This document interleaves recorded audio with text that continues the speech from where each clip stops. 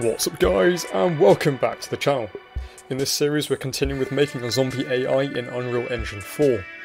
In this episode I'm going to do some refinements to the sensing on the zombie AI, and then we're going to import our new animations and our character to make our zombie a bit scarier. And then in the next episode we're going to be doing some more complex stuff in terms of tasks, where we're going to chase the player and attack the player. But this one isn't going to be as long as some of the other ones. We're just going to go through this quickly. I want to apologise for the lack of uploads recently because of the holiday season and I've been working. So that's obviously had an effect on me being able to do YouTube. But there's an update video which I'm going to be making in the next few days or so. So remember to subscribe and watch out for that one. So let's go into our zombie controller, and there's a few things I want to do here. So if we go to our AI perception, we've got a few refinements to do. So if I just go ahead and play here, you can see that our zombie is a bit stupid, and he can't really see us unless he's looking directly at us, see, and he just walks away. And we have to really do our best to make sure that he runs towards us. So let's get that fixed. So go into the zombie controller, and the first thing we're going to do is set our peripheral vision to somewhere 135. That should be fine.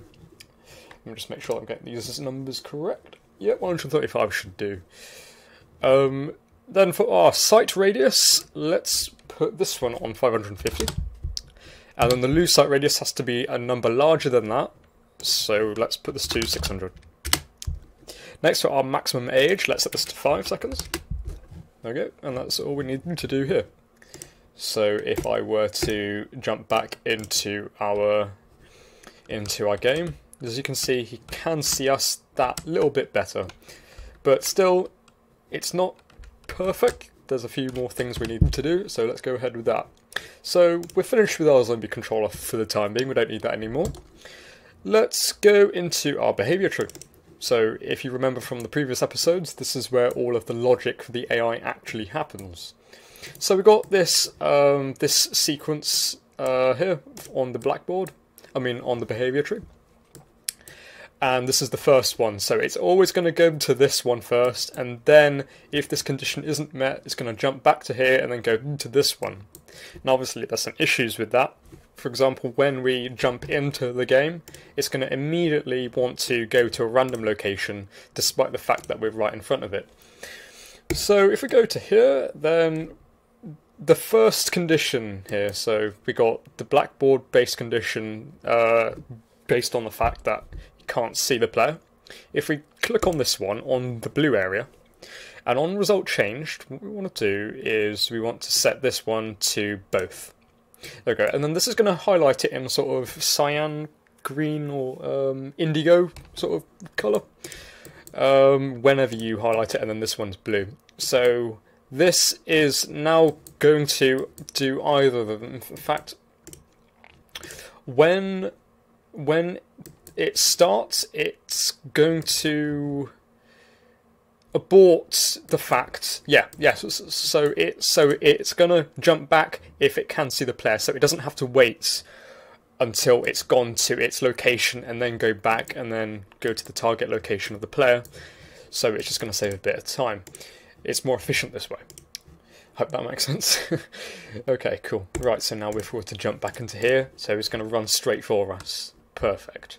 And now this means it's just a bit harder for the AI to escape from our reach, and we do have to run a bit further and hide a bit harder, so it does make it a bit more realistic. And you might have seen there is that he didn't run towards us despite the fact that we were right within his peripheral vision, and that's because we've set the sight radius, and the sight radius is basically how far he can see. Now, using context here, this is a zombie, and zombies, they can't really do many things well. One of those is sight. So what I've done is I've actually reduced how far he can see, because assume that you're a zombie for 1 moment, and you can't really see very well. The infection, it's messed with your eyes, it's messed with your hearing. So that's the sort of concept which I'm going for. So he can't see very well, so that's why. So you have to be fairly near him. Apparently, this is far enough to be able to trigger that. So if I were to try to get as much distance from him so he can't see me anymore. There we go. Then he might be able to in a minute. Let's just see where he goes. Let's just get a bit nearer to him. He likes going up there.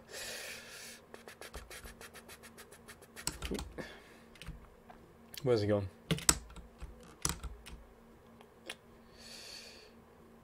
He's all over the place.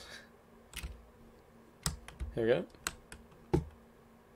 There we go. Yeah, so we do need to try a bit harder to escape him, but it should be a bit easier now for him to detect where we are. In fact, what we probably could do is change the AI perception's peripheral vision from 135 to 180. So it's got a good peripheral vision. It might be a bit unrealistic, but he can always see us. In fact, what we're going to do is set this to 150. I don't know what the peripheral vision of a human is, but we can just assume 150 on this for the time being. There we go. Right, so now that that's sorted, so that's just a minor tweak which I wanted to do. Let me just check my recording here, make sure that we're going fine. Nice, yeah. So that's just a minor tweak which I wanted to do just to make it a bit easier for the zombie to chase after the player. Now, let's make the zombie look a bit spookier. So what I've done is I have downloaded the mesh of a zombie and 4 animation files. The idle, the run, the dying and the attack. And these are 4 animations which we're going to use later on in the series. We are going to use these 3 files for the time being, but we're going to import all of them now. Now, the way which we're going to import these meshes and animations and get them working with our AI is pretty much the same with how we've done it in other series and other videos on this channel. So if we go back to content, let's go and make a new folder called Zombie. There we go. And this is going to be split into 2 things. So we're going to have our meshes and we're going to have our animations. Where's about that? Where is it? There we go. Cool. Okay, so let's go and import all of these files. So we've got our FBX file for the mesh of the zombie, so what the zombie looks like, and then we've got these animations. So in fact, let's import our mesh first because it might get confused. We want to set a target mesh for the animations. So let's import our zombie. There we go. And then because we don't already have this in the engine, it's not going to have a skeleton to import into, so we can just leave that. Okay, so now that our mesh is imported, it took a bit longer than I wanted it to, but it's going to throw up an error here. Well, just a warning. We can ignore this one, we don't need to worry about that. And it's going to start shading the mesh, it's going to do all of the compiling. While that's doing that, let's go and make a new folder for our animations. And I've named this Zombie 1 because it's likely that we're going to use multiple zombies for different types. Ones which can run, ones which can't run very far, well, ones which can't see very well but can hear really well. So a bit like the clickers from The Last of Us. So now we've got our attack, our dying, our idle and our run. Let's go and import those as well. And then this is where we need to do a few things. So set the skeleton to the Zombie 1 skeleton and make sure to select import animations, otherwise it's not going to import anything. Import mesh, we don't need to import them. In fact, import mesh. Oh yeah, so you can just uncheck import mesh, these animations. I think that should be the way we do it. So then click import all. And then this is going to import all of the keyframed animations. And I'll be back when this is done. There we go, so now that these are all imported, again, we'll have another error here. We can just ignore that. We can save these. And it might take a bit of time to save. Oh wait, no, it's saved. Cool. So there's a couple of take animations here of the base pose we can get rid of. So these are suffixed with the words take. We can just get rid of these ones because we don't need those. And then we'll be left with 4 animations. There we go, cool. And what you can do is just to initialize these animations, just to make sure that they look right, you can drag these into any environment you want. And they shall load. There we go. And they look alright. There might be some issues with the hair, but we can sort that out later on. There we go. So let's just get rid of those from our scene right now. Go back to zombie, and then we can make a folder for our textures and our materials. There we go. So just drag all of the icons here with which have got red tags underneath those and put those into your textures folder. And then we can make another folder for our materials. And then all of the ones which are circular or have got green tags on the bottom. Okay. And you'll find that despite the fact that we've imported multiple animations, because we've assigned it to that one mesh, it's not going to duplicate. Okay. So now, if we go on to our zombie character, we're going to have to go back a bit. Zombie, where is it? Okay, here we go. Yeah. So you'll see that it's actually still using the third person AnimBP. So we need to duplicate this and make our own AnimBP for the zombie.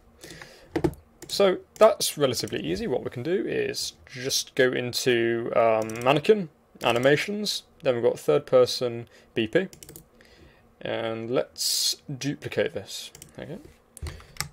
And we're going to rename this to Zombie BP, or Zombie AnimBP. There we go. Cool. And what we want to do with this is open it up, and let's see if I can remember how to do this. Oh, oh yeah, of course. We want to retarget it, so let's just get rid of that for the time being. So right click on third person AnimBP. Go on to asset actions. I'm all over the place. Retarget Anim blueprints, and select that one. Uncheck show only compatible. And then we've got this one here. It's a bit larger. We may have to scale that down. That is a bit of a concern. But let's just retarget this now. There we go. Cool. And what we can do is just get rid of these ones. Force delete there. There we go. Save these, and then we'll edit our AnimBP. So go into your third person, your idle run. So this is where the animations are kept. So as you can see, we're no longer referencing any animations. So it's going to default to this T-pose. But what we've got here is we've got our list of our animations which are assigned to this skeleton. So let's just take a reference of what animations we've got. So this would be running, this would be walking, and this would be idle. Now we don't have a walking animation, so we can get rid of this. There we go. And it's going to throw up some errors. You can just ignore that. Yeah, it's got no animation. Let's ignore that for the time being. There we go. Okay. And then let's go from idle. So let's drag that into here. So for our first point. Ooh. I don't know why that's doing that.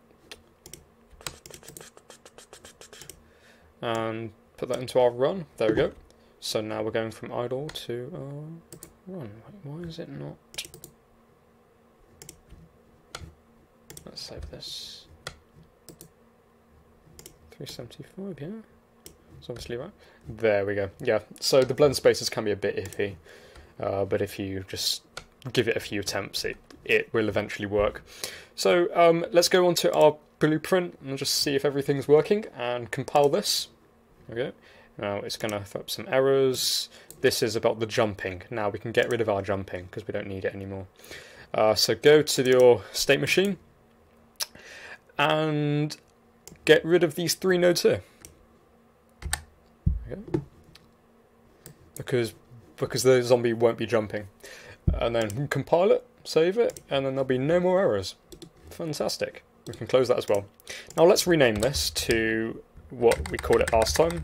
So zombie 1 BP. Okay. And let's rename this as well to zombie 1 BP.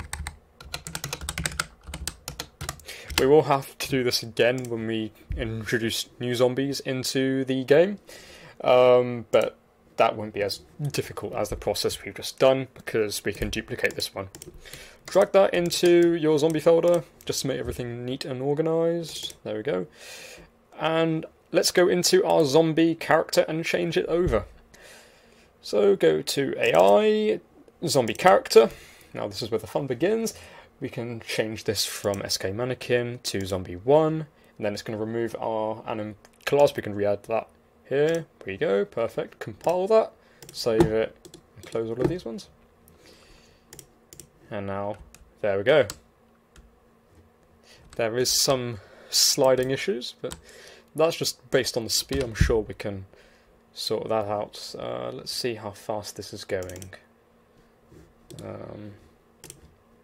So go to zombie, go to anim idle, run. So this wants to go at 375. Let's change our max walk speed for the zombie to 375. In fact, it might not be the correct number. Sorry, I'm going back and forth here. And not going on the one I want either. Right, what speed is this? And you can find out what the speed is just by hovering over it, and it doesn't say.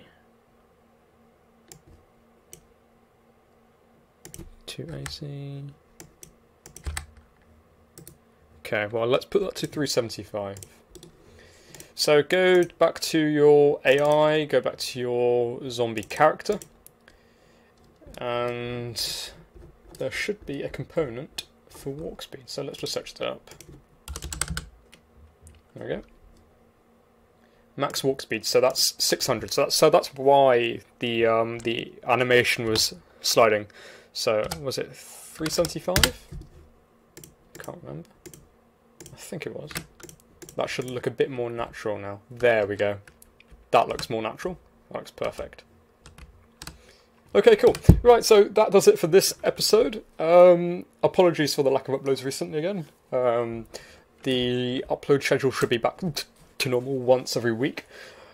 What we're going to do next is just to introduce some attacking animations, a better chasing mechanics for the player.